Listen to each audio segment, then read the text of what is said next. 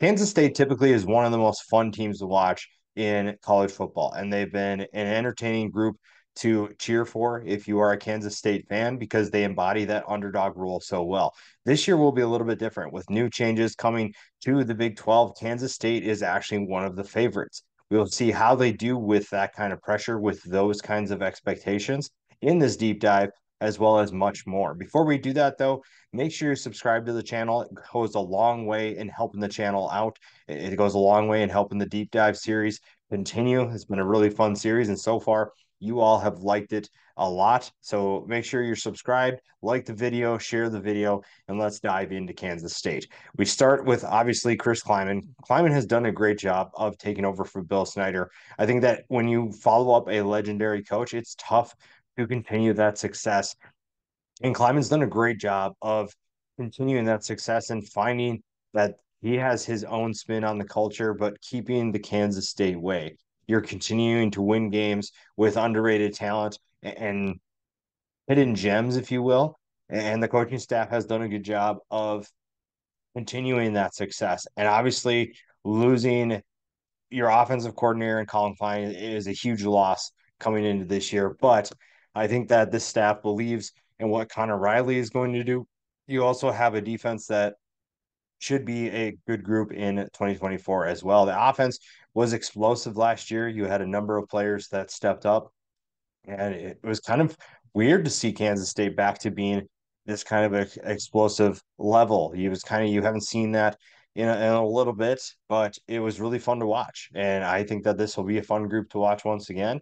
And if everything goes as planned, you're looking at a team that's going to compete for that conference championship, and will find ways to repeat what they did last year or even improve upon what they did last year. The transfer portal was surprisingly heavier than what I expected for Kansas State, but that's what happens when you have certain needs at certain positions. Losing Will Howard, I think a lot of people are okay with that departure, but that means that you had to find some depth. Bringing in Taquan Roberson was a very interesting addition. I think that fits in what this staff wants from the quarterback position, so he'll be a good backup for Avery Johnson. Getting Dylan Edwards was a huge addition. That's an explosive weapon for Colorado that is a sophomore this year. He'll be really fun to watch. And when you look at what the defense brought in, you brought in a number of names where you probably don't know who they are, but they're going to be contributors, whether that's as a starter or as a rotational player. And you have a number of players coming in that fit that role both on offense and defense. You have a couple starters, but you also have some guys that are looking to maybe extend their career or revive their career. A guy like Dante Cephas kind of fits in that category. Some of the losses they sustained definitely hurt guys like Kobe Savage and Will Lee in the secondary. Those were two big losses. No matter who you are, you can't really deny that those two were losses you didn't want to see happen. Trayshawn Ward leaving hurt a little bit until they got Dylan Edwards. I think that they felt pretty good even without Trayshawn Ward. Ward is obviously a solid player for Kansas State last year and obviously takes his talents to the transfer portal. But again, this running back position appears to be set. So let's just dive into that because we'll start with DJ Giddens and Dylan Edwards. We'll talk about those two first, and then we'll go to the quarterback. A little bit different for this video. DJ Giddens over 1,200 yards and 10 touchdowns last year. Dylan Edwards, the 321 yards and one touchdown, all was pretty much within that first month of the season. We kind of saw him explode against TCU, and then from there, it was kind of you didn't really hear from him. But Colorado was just kind of all over the place, so I wouldn't put too much weight into that just because he is that explosive. He is that talented and someone who, if you're looking for, Kansas State has looked for guys that are a little bit undersized or maybe not your traditional style player, and Dylan Edwards fits that role. When you look at what they had in Deuce Vaughn, Dylan Edwards can be exactly that. You can be that player that can and run the ball in between the trenches. Maybe not going to be the most physical, but has the speed and explosiveness to definitely put stress on a defense. But also, you can get him involved in the passing attack as well. Get him out in space and let his speed do a lot of damage. DJ Gins is going to be more that downhill runner, fits into what Kansas State wants to do, including being physical and finding ways to do damage and really break the will of the team that they're facing. The rushing attack is going to be a big, obviously, factor for this offense. They are going to be a focal point for that offense. And it's a reason why they finished 12th in rushing last year, almost 205 yards per game. And you should expect that this rushing attack will continue doing the same thing this year. Now, behind them is where things get a little bit interesting. You don't quite have the depth maybe that you did at one point, but you have some interesting talent. I think Joe Jackson is a redshirt freshman that this staff is intrigued by. James White is someone who had a little bit of contribution, but is still relatively unproven. So the depth behind the running backs maybe isn't as proven as you'd like, but I think that the two guys you have in place starting off, you feel pretty good about that. You also feel pretty good about the quarterback position. Avery Johnson stepped up when Will Howard was not in the lineup, and this is someone who this staff and this fan base expect big things from. 2,600 yards, 24 touchdowns in his first full year.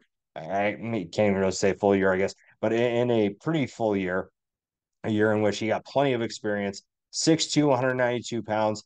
I'm really excited to see what he does now that it's his job and no one else is going to take that from him. Yes, we talked about bringing in Taquan Roberson from UConn. That is obviously a solid addition, but not one that makes you worry that Avery Johnson might lose the job.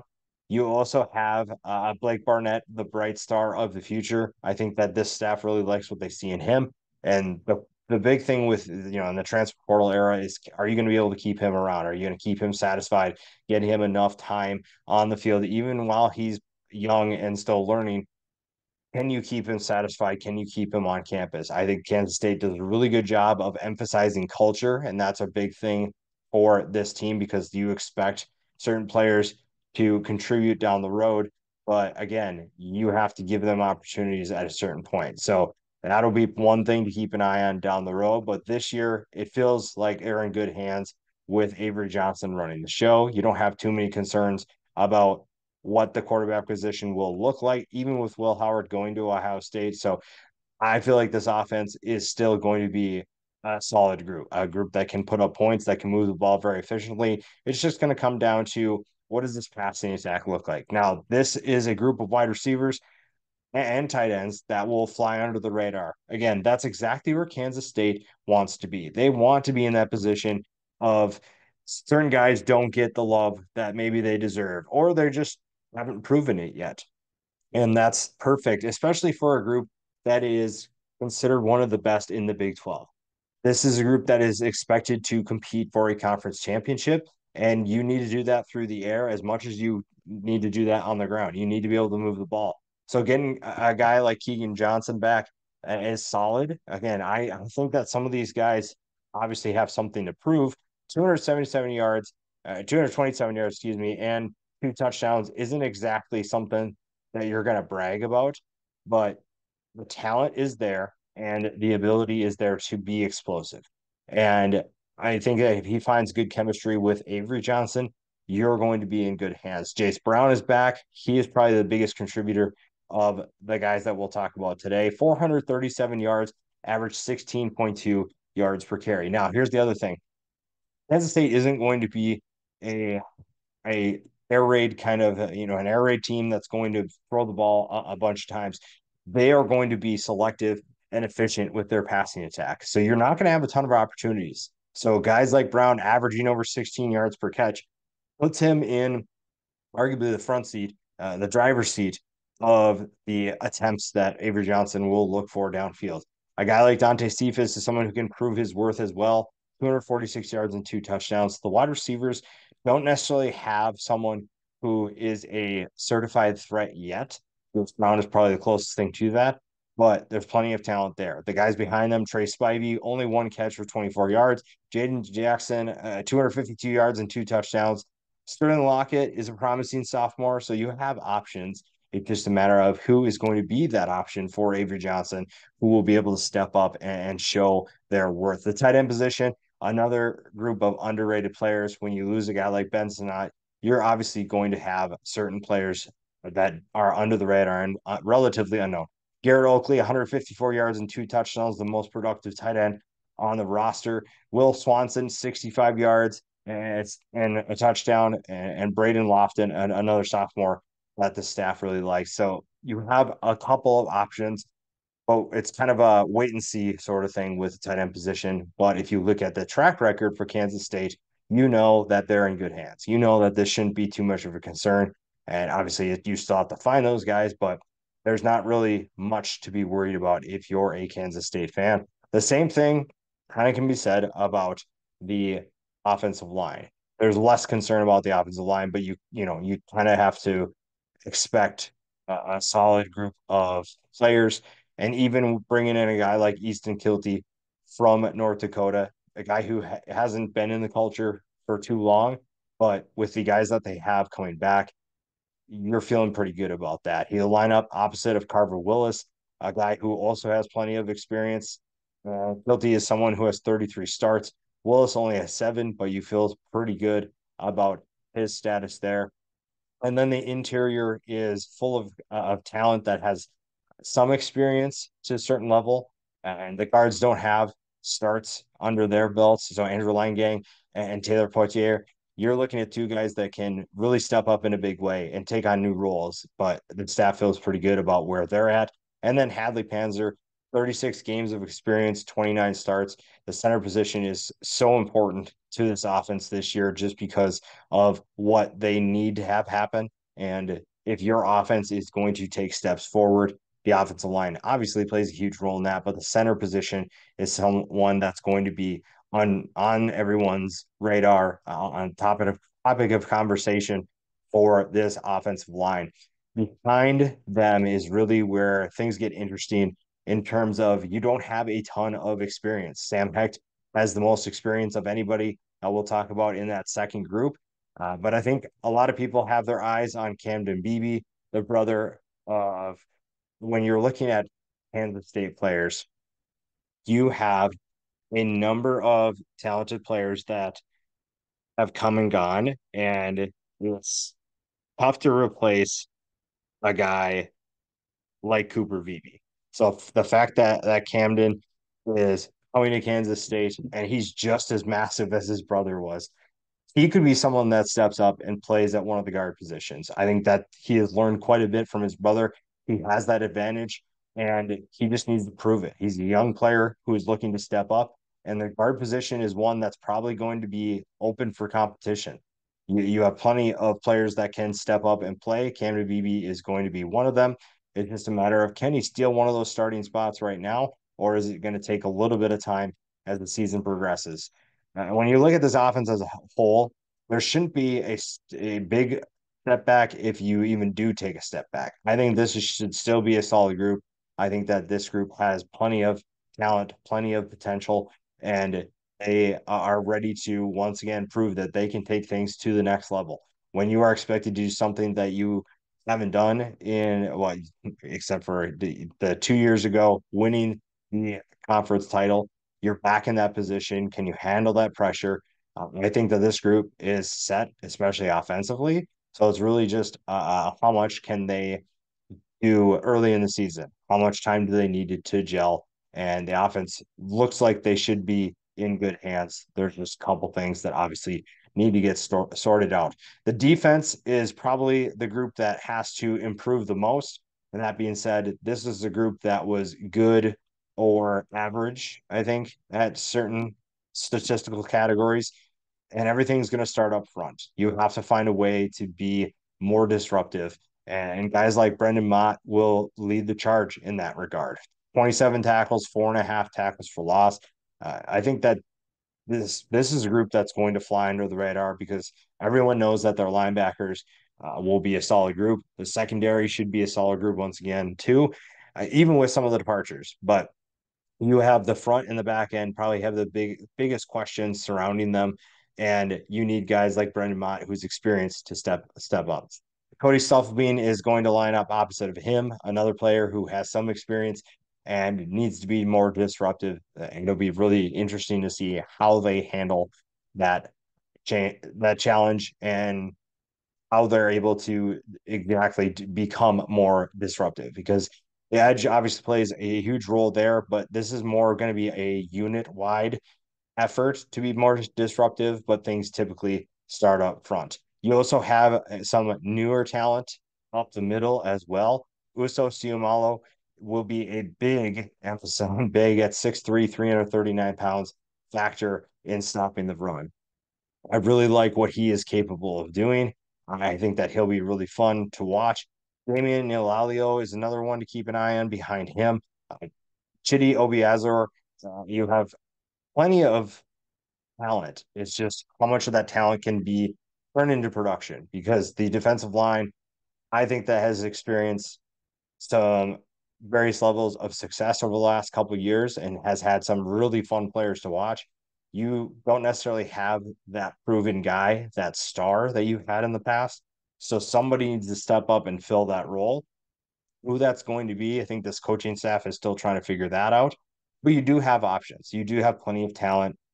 And it's just a matter of, again, becoming more disruptive and finding ways to slow down the opposing offense because you are inheriting some really explosive teams and some very physical teams. So this is going to be a challenging year for everyone, and Kansas State is no exception. The linebackers are set. I think that when you're looking at even with some of the losses they've sustained, getting someone like Austin Moore back is huge. He is someone who flew under the radar heading into last year and produced at a high level. 63 tackles, 12 and a half tackles for loss, 1.5 sacks, one fumble recovery. He's someone who is a proven weapon, a proven leader for this group, has plenty of experience. He's joined by Desmond Purnell, who's coming back, another productive player, 51 tackles, 4.5 tackles for loss. Did a little bit of everything for this defense, a little bit more of a factor in various different aspects. That'll be a good duo to have coming back. Alec Marenko comes in from New Mexico, and he will be someone that is expected to be more of a factor, even so than he was at New Mexico. I think that this is a new challenge for him coming from the Mountain West to the Big 12. So keep an eye on him. Behind them, there's a couple options that are really intriguing. Bo Palmer, 25 tackles, 3.5 tackles for loss, could be someone that factors in to one of those three positions. And then you have Austin Romaine, 23 tackles, 3 tackles for loss. Behind them, though, is where things are drop off a little bit in terms of production, but you still have good talent. And again, it's all about how this staff has been recruiting and the guys that they bring in. They have guys who fit this culture. They have guys who are buying in and are sold on what Kleiman and the staff are selling. And that's a big thing, especially in the transfer portal era, to get everyone bought in and knowing exactly what each person needs to do is huge. And the secondary will help with that as well. Jacob Parrish had a big year and probably flies under the radar because people are talking about the departures of Kobe Savage and Will Lee. Had 4 interceptions last year, 44 tackles, 9 passes defended. He is the next star for this Wildcats secondary. That is someone who is going to be a huge factor. And then on the opposite side, Keenan Barber has a big opportunity because everyone knows what Parrish is capable of doing. So that means that you're going to see the ball a little bit more than the other side is. And if he can't handle it, then they obviously have options behind him. But it'll be fun to see him step up in a big way. Had some experience last year, and now he's looking to inherit a new challenge as well. So guys like Justin James could be ready to go. You have a couple of other guys behind him as well. You have Tyler Nealon and Donovan McIntosh that could step up if needed there. The safety position is interesting. You have VJ Payne coming back. You get Jack Favres and Marquise Seigel. You're looking at three guys that maybe fly under the radar in terms of people knowing who they are, but at the same time, that is a great place for those three to be. Again, we talked about it earlier. Kansas State thrives when they're flying under the radar, and they have a lot of guys that fit that description, especially on the defensive side of the ball. That's huge. That's going to leave a chip on their shoulder. That's going to allow them to play at a different level because they know people are doubting them. And that's huge for a secondary that is looking to replace two really good players, but also a defense that wants to take a step forward, and wants to prove that they're not as underrated as people think they are. Now, when you look at what this team is good at versus the concerning part of their team. The strengths to me are pretty obvious when you go through some of these Strengths and concerns. Quarterback to me is a strength, especially the addition of Taquan Roberson. That is a strength to me because I don't think that you lose a ton if Avery Johnson goes down. Running back is set as well. You might have a concern about some of the depth behind them, but overall, I think that position is also set. Linebacker to me is set. I think that's good. That's a good group. And you put secondary on here as well, but I think losing Kobe Savage and Will Lee puts a little bit of a dent where it's not in the concerns category, but you're also not going to list it as a strength. The offensive line, I think specifically the guard position might be a little bit of a concern. Again, you have plenty of talent there to put guys in, and you know you can't really replace Cooper Beebe, but you have guys that will be able to step up and fill those roles. But I think for now, until further notice, you might be a little bit concerned simply based off of the lack of experience there. Defensive line depth is probably the next concern to me.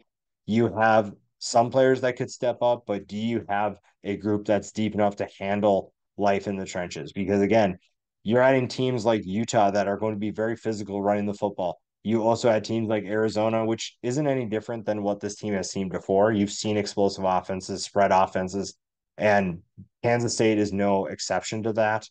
But I think that you have to have guys that can play. You have to at least be too deep at every position. And I don't necessarily know if right now Kansas State has that. Wide receiver is also a concern. When you looked at that list, Brown's probably the only one where you feel comfortable. Everyone else is kind of in that proven or prove it category. So that's another group to keep an eye on. The X factor to me is the defensive front. Again, if you find that you have depth, then Kansas State is golden. If they find that they don't have the depth or the ceiling isn't as good as they thought, then maybe that plays a factor as well. So we'll keep an eye on that for sure. And it's going to be fun to watch Kansas State. This is a team that expects big things, and the schedule kind of reflects that. The over under for them is 9.5 wins. And when you look at what they have upcoming, it's easy to see why that number is so high. The schedule starts off, I think, fairly favorable. I think when you're looking at what you could have, you're looking at there are definitely worse schedules to have. Right? That being said, it's still going to be difficult. I think it's still going to be a tough road regardless of who you play. UT Martin at home is, I think, a win. That shouldn't be too concerning. At Tulane could be a little bit interesting. They're going through a coaching change, but that's a game Kansas State's definitely capable of winning, even if it's on the road.